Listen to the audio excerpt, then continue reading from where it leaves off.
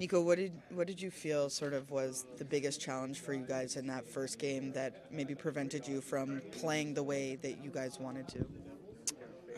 Yeah, I mean, it was definitely an emotional win and quick turnaround, but it shouldn't be an excuse. Like we uh, should be able to refocus, and we knew it's going to be a new team, new.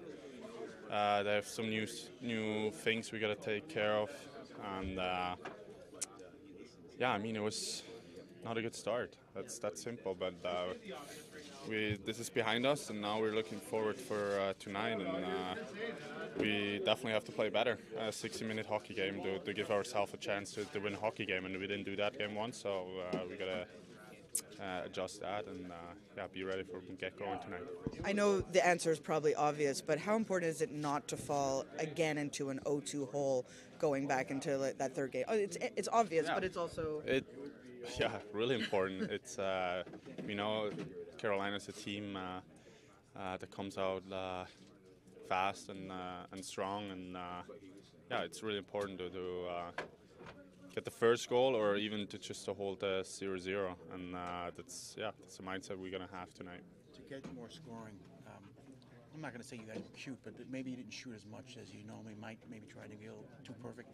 You just got to get the pucks on the net tonight. Yes, simplify it. I think in the playoffs they're going to be scored a lot of nice goals. It's just broken plays, screens, goals, rebounds, all that, and definitely there was something we lacked in game one, and we got to change that. Nico, they're as good as anyone in the first period. Is that something you got to be conscious about? Yeah, like I answered here, we know they're good in the first period, so getting the first goal or just holding that tie game, that's important. Apart from the goals, obviously he brings. What did you miss the most about Timo Meier's play and what he brings for you on the ice? I mean, he's a playoff hockey type guy.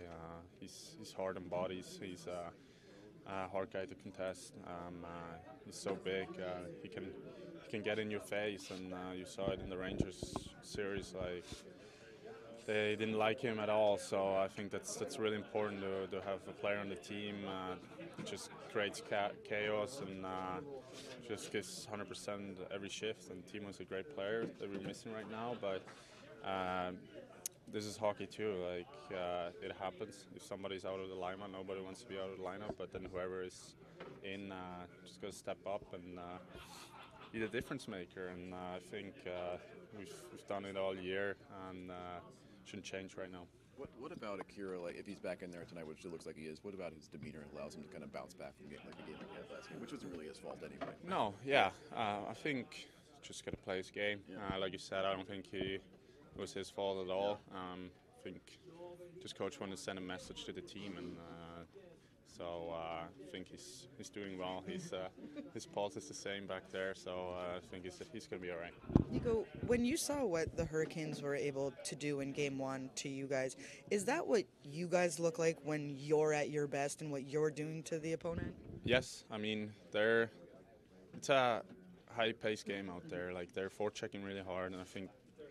We weren't connecting our forecheck. We definitely can be able to forecheck harder, and yeah, I mean they didn't play a pretty game, but that's what's all it about. Like playoff hockey shouldn't be pretty, and they did the right things out there, and we weren't just ready to play. So we had no business to win Game 1.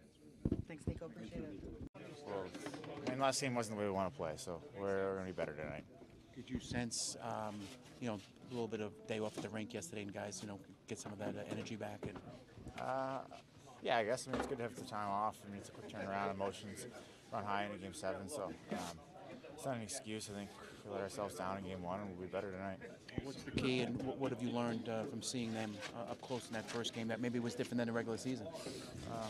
A lot of the same. They come hard, they forecheck hard, and we just didn't move pucks the right way, and we didn't create enough pressure and kind of put them back on their heels. They kind of took it to us for a lot of the night. So we'll make some adjustments, and we'll be better tonight. Gravy, what's the biggest obstacle or maybe challenge when you're facing off against a team who like to play a similar style that you guys do, and they were probably better at accessing it in the last game? But just make adjustments. I don't think we played our game last game, so to just change a few little things and a little better effort, and we'll be better tonight. Lindy, just what do you expect? You've talked about your team's bounce back ability all year long. What do you expect tonight? I expect a lot more energy. I expect a lot more speed. I expect the team to play quicker. Give them a lot of credit. They played a real good game. I didn't, like a lot of parts of our game, we lacked speed, we lacked energy. So, I think our game will be a lot better. Whenever you play Carolina, it's all about the 50-50 battles. It's all about trying to outwork them, isn't it? Yeah, it's a game where you got to win your battles along the walls. I thought the second period we started to win battles. We started to get opportunities. We played quicker. We were a lot more connected. Our puck support was better, and that led to better opportunities. Lindy, is Timo playing? Timo will be a game-time decision. Doing a lot better today. What did you both miss the most about his game, his last game? Big physical guy, can get to the net, good on the rush. Created some of his own opportunities. So, he was a big part of getting inside and getting around the net. And although he didn't score, he probably led our team in grade A opportunities. I have another good question for you. Who's your goalie tonight? That is an awesome question. I have 3 options, and I'm going to come up with one by game time. Do you think you had a bit of a hangover there after the 7th? I do, and sitting back, reflecting, hard not to. Such an emotional win, such a big game, and such a quick turnaround. I really thought we would be better off with the quick turnaround, but for our guys to play the way they did and all in the way they did, I think we had some guys, the tanks didn't quite have enough energy in. Are there ways to neutralize their hard forecheck, Lindy? Well, let's us have the puck, and let's forecheck them. Besides your goalie and Timo, can we expect maybe other changes tonight? Yeah, we're looking at one more. Yeah. Can I try it differently and ask how can Akira bounce back tonight? That's a good question. That is another good question. Yeah, I like that. Give me some time to think about it.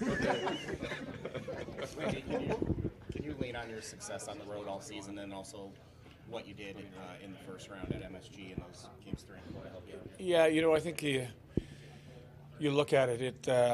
It's two good teams. 2 teams that competed hard during the regular season. We won one in here. We were down a couple goals, came back and won.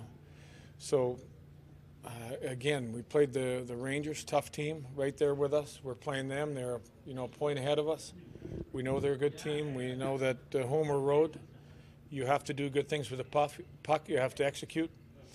And, that's really our game plan, is to make the plays that are there. We left a lot of plays out there. Will this be the biggest test of your team's mental toughness all season? I think the Ranger Game 7 was the biggest test.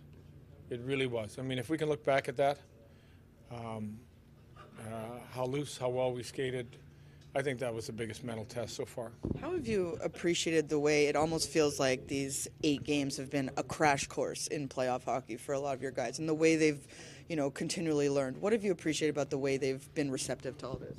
Well, again, we've talked about balancing emotions, and that includes myself and the staff, because you go from such a high to, all of a sudden you lose a game, and you're in a lot different place within 48 hours. So the ups and downs are part of playoff hockey. The quick turnaround is a product of playing 7 games, and a lot of you guys haven't dealt with this. So you're learning on the go. You're getting experience on the go. And like I said, I just believe that this group is going to be a lot better tonight. Any idea why home ice hasn't meant as much this time around this year? I don't. I really don't. I think parity. I can't really. I watched some of the hockey last night. You watch you can break down the Toronto game any way you want to break it. The home team lost, but I thought they played extremely well. So it's hard when you start. I think there's no intimidation factor. I don't think teams can physically intimidate you anymore on the road. And I think the skill level is so balanced. You don't have a bad line that the other team gets a matchup. I think all lines are real good. So there's a lot of things you could look at. Do you think that today that intimidation's gone out of the game, that Bettman wants it out of the game? Yeah. That was a loaded one. I'm going to stay away from that one. Yeah. It's like the goalie, same thing. Yeah. Thing. Lindy, do you see a lot of parallels between your career and Rod Brind'Amour's career, former player going back to their own team? Yeah, I think that's a pretty good comparison. You take a lot of pride in coaching the team you played for. I mean, Rod had a heck of a career playing for Carolina, and then he's, like I said, he's done a heck of a job as a coach. So very similar path to step in and get that opportunity. Not many guys do. Thank you, Lindy.